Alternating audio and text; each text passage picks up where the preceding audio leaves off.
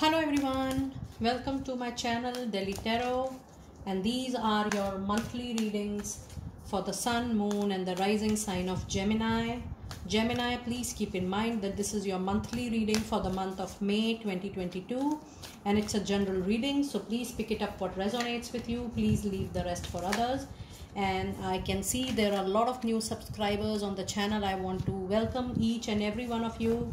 You all are personally welcome to be with me on this journey of Delhi Tarot and being with me, my other subscribers.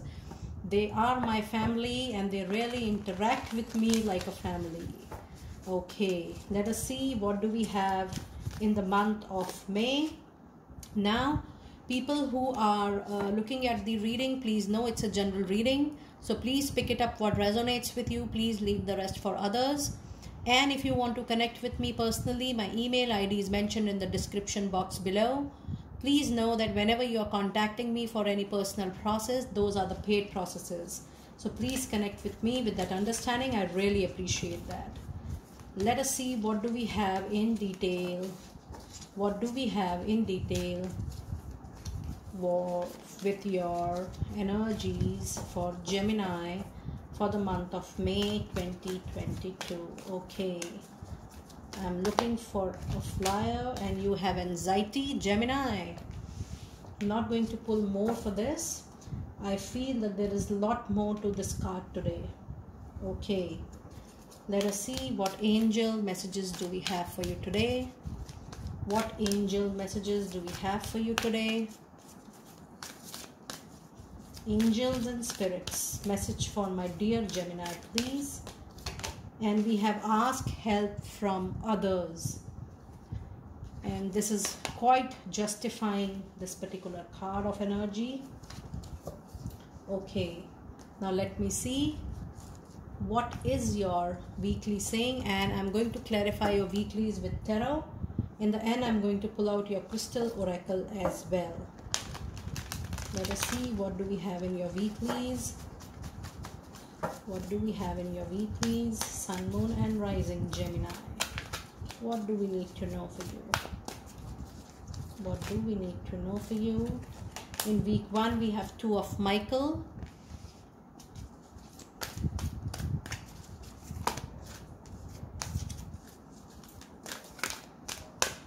Week 2, we have the World. Week 3, we have the High Priestess.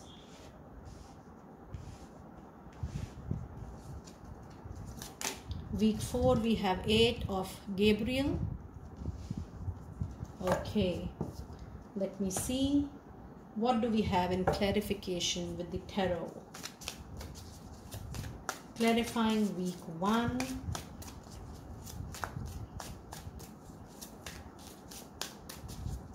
Clarifying week 1.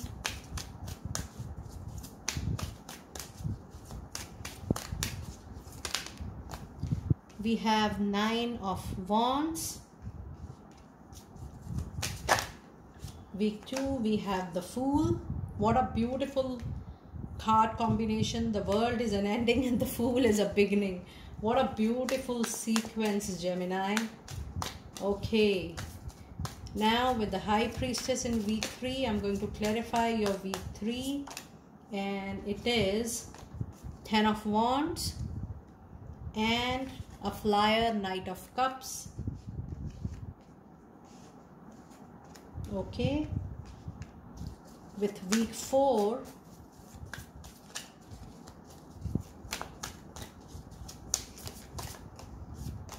we have 5 of Cups.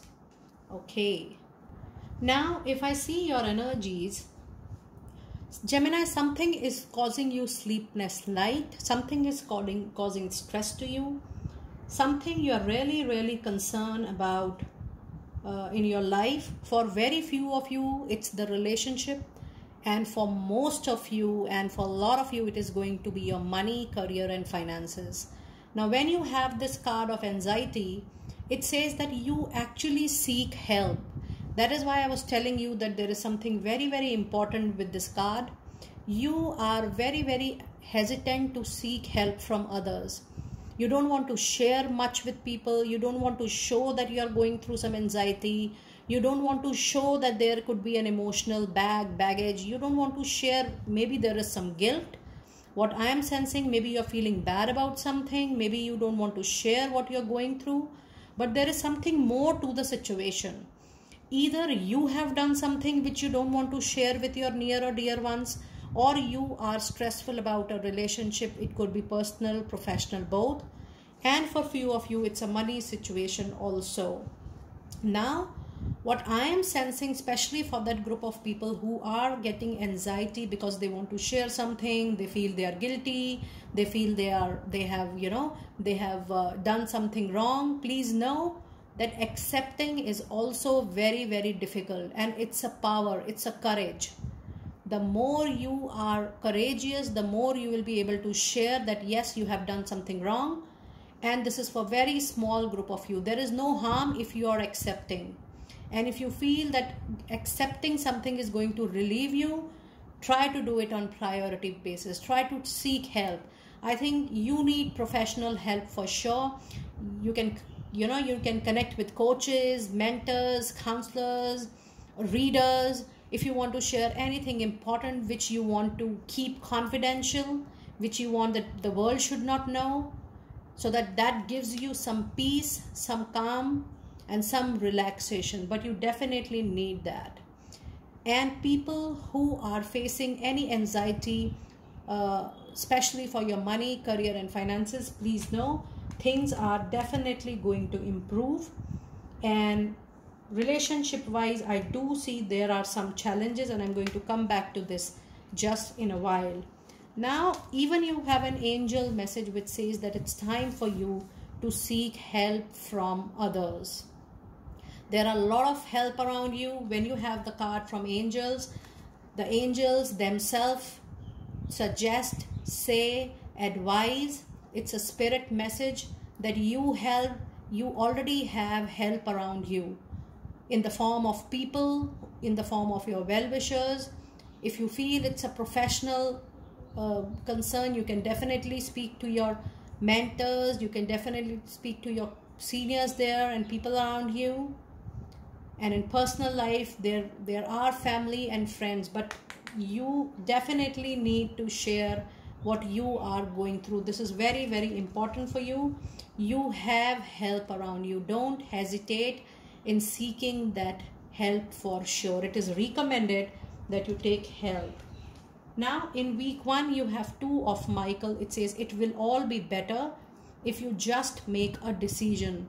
Over analyzing a problem, find a compromise. This could be this situation that you are in a high dilemma, which option to choose, which opportunity to choose, which way to choose.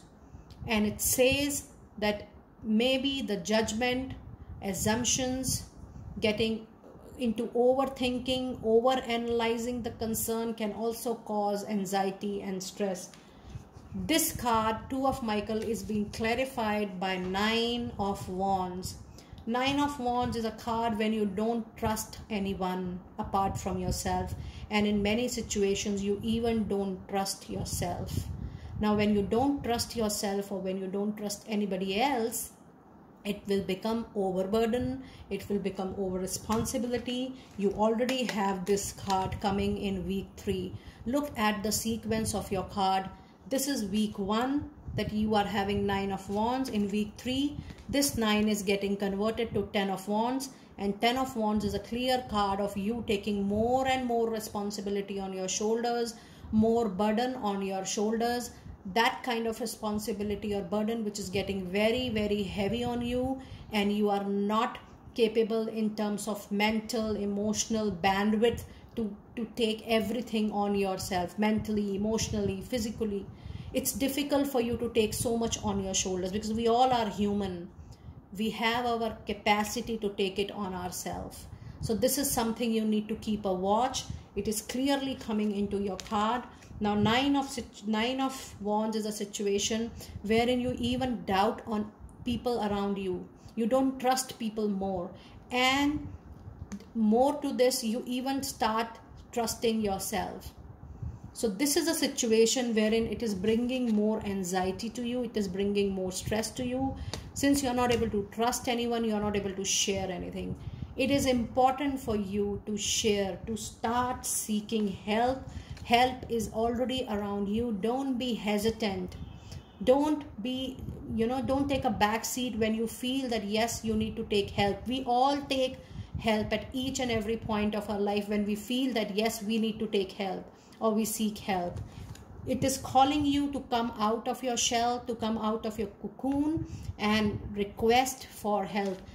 I want to offer one help here. If you feel that after reading this or after seeing this video, if you want an angel message from my side, put a comment to me, put a message to me. I will definitely give you a customized angel message for sure. That's a promise from my side. I'll do that for you.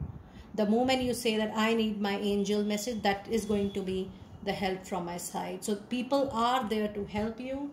People are there to support you. But it is important that you call it out that yes, I need to have the help. I need the help.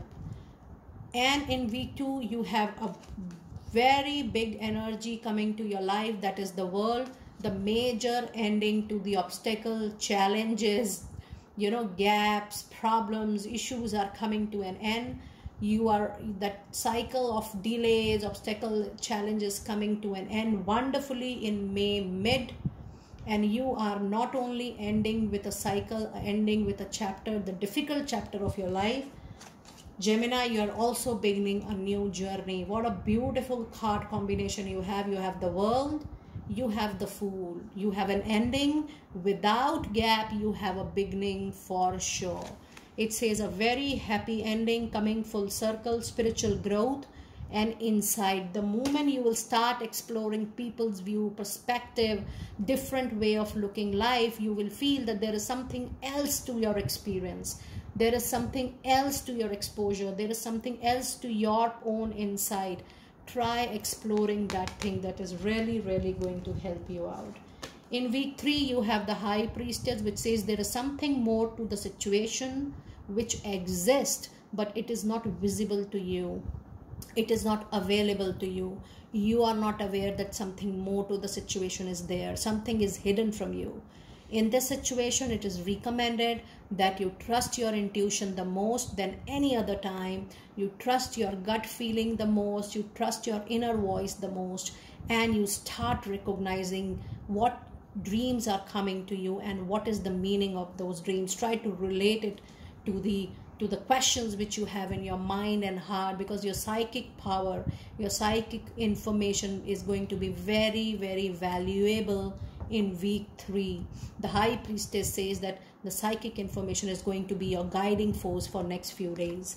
And it says powerful psychic insights, reflection and meditation that provides valuable information. Be at peace. Allow the anxiety to go away. The more you are in peaceful frame of mind, the more you are calmer, better the information you are going to receive for sure. This is being clarified by 10 of Wands, which I have already told you that the extra burden, the extra responsibility, if you are not sharing, is going to come on your shoulders. And you also have a clarifying card, that is Knight of Cups, which says that professionally, personally, there is going to come a movement. If you feel things were stagnant, things were not moving, communications were stagnant, things were not moving, things will start moving by May 3rd week for sure, because you have Knight of Cups. Expect people to come out on their own also, or try to witness that they are coming out to help you out for sure. In week 4, you have 8 of Gabriel. It says a great deal of activity, sudden and immediate results, important communication. That's a wonderful message, a very much a message of relief that, the good communication is going to start not just from week 4, but by end of week 3. The communication is going to start at a very speedy level. It is going to be an action-oriented week, and you will see that there are sudden changes. There are immediate things happening, things which were blocked, which were stagnant, not moving from quite few days or maybe a month or so time. You will see a sudden action is coming, sudden movement is coming, and there are a lot of activities happening from May end to, to probably to June first week as well. This is being clarified by Five of Cups. Five of Cups is certainly a card of disappointment, but it also gives a great hope, and it says that you feel the situation is lost, the opportunity is lost, the job is lost, the money is lost, but there is more coming to you. Look at the cups here. You are not aware at your back that there is more to the situation. You're only looking at these cups which are just lying down on the floor here, but then you have good opportunities at your back, you have good money at your back, you have good space at your back. You need to recognize that what is it you are not seeing, what is it which is actually available, which exists, but you are showing your back to it. Try to look 360 degree around. The moment you will see things 360 around, you will come out of your disappointment, you will be more aware, you will be more conscious, and then you will see that not everything is lost. The best thing is yet to come, because you have the world, the difficult cycle getting over, and you have the fool, that's the new beginning coming to you. And the fool says you need to trust on yourself, you need to trust on divine, but you should be precautional. You should take all precaution while you're taking any risk. The risk should be calculated risk. Try to take calculated risk. Don't close your eyes and just move like that, and just don't take decisions like that. Be careful, take precautions, and then take all the necessary steps which you have to take for your own growth and betterment. You have a very, very powerful reading today, Gemini. Your first card was telling a lot of things today. Let us see what do we have in your crystal oracle today. Which crystal is going to help you out, and what is the message related to that crystal? And it is turquoise. What a beautiful crystal. I love this crystal. You can always retain this crystal. You can retain it in a form of a stone, pendant, bracelet, or a ring. It is a turquoise is a very, very popular crystal used across the globe. It says spiritual path. Your true beliefs are becoming clearer to you, which prompts you to make necessary changes in life. That is what the fool is expecting. You are expected to make the necessary changes, movements, and beginning in your life, so that you live on your life purpose and you are at least true to yourself and to your belief system. So dear Gemini, that was your wonderful monthly reading. Do let me know that how you resonated with this reading, and I will see you next time very soon. Be blessed.